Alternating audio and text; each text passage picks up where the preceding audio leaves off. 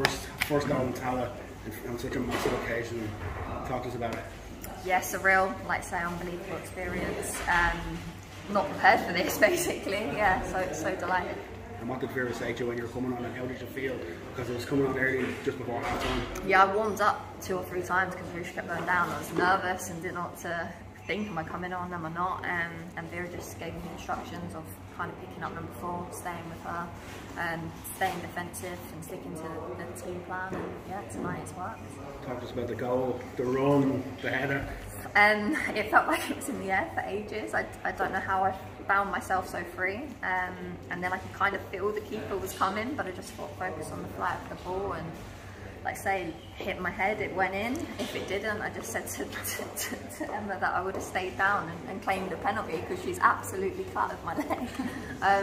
But yeah, like I said, it's gone in the net, and I'm absolutely buzzing. Did you have family here tonight, Lily? I'm not sure of your... So my partner's come over, and 2 of my friends. My mum was going to come with everyone, but you'll all know the expense of the hotels and so on to get everyone over and so on, and we was unsure what role I might play tonight. So yeah, my mum's going to have the worst regrets. But yeah, like I say, it's still very nice to have my partner and friends over. And your Irish roots is in Cork? Yeah, down in Cove, Cork. My grandma.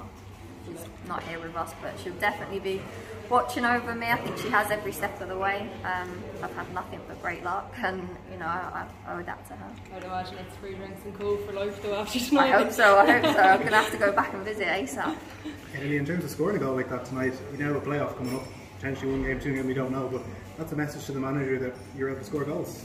Yeah, it is. I think, like I say, I'm happy to play whatever role that is. I think Vera sees me quite defensive within this team. I'm happy to play whatever role, as I say, that she feels, and yeah, like I say, whatever is needed for the team.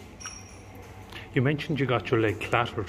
Will you be okay for Tuesday? I hope so. I've got a bit of a dead leg right now. I keep icing it, as you can see, and holding it.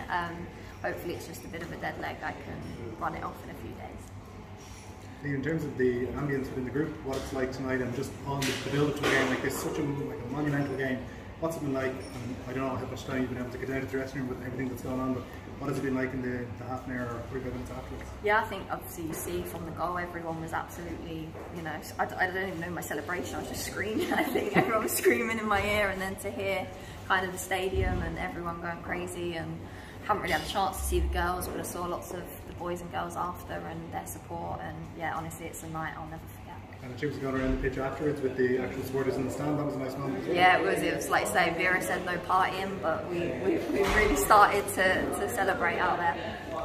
Lily, you made a difference right from almost your first touch of the ball in the first half, and gave Ireland a whole new impetus in the first half.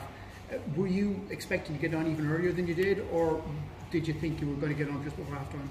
I honestly didn't know what to prepare for today. I think obviously we knew the team and the girls that were starting. I was ready to play 1 minute, whether it was needed, no minutes, stay on the bench, whatever was needed. I was going to be ready, and yeah, I warmed up and down a few times, and like I say, I was very nervous, to be fair, when Roosh was like this. I thought, right, it's me, I've got to get ready, I'm going on, and I just tried to zone out almost and focus on the team task, and yeah, just try and do my best out there, and like I say, hopefully I made an impact. So is 12 your new lucky number? It must be, it must be. All the numbers I've had so far have actually been really lucky, so I like the fact that it keeps changing.